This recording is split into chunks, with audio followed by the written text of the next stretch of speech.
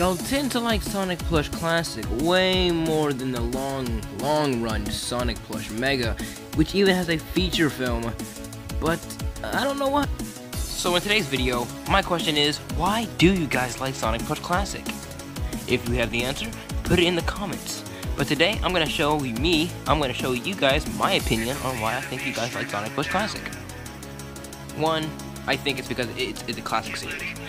A lot of people like classic Sonic content in the Sonic community, and having a whole classic Sonic series dedicated to the original 4 games, that's awesome, right? So, that's number 1. Number 2, it was actually edited properly. Had actual sound effects, actual, pictures and moving stuff, and actual things going on in the episodes. Not just Sonic rolling around at the speed of sound and making man-made sound effects. You know what I'm saying? So, that's number 2. But, personally, I like Sonic Plush Classic more than anything.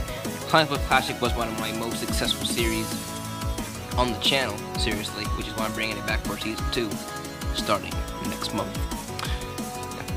Yeah. Surprise! Yeah, Season 2 is finally coming out. Yeah. Anyway, Game Gear Games. But, yeah, so tell me your opinion down in the comment section below. I'll be reading and replying to everyone's comments for the first 2 hours of the video. No, the first day of the video.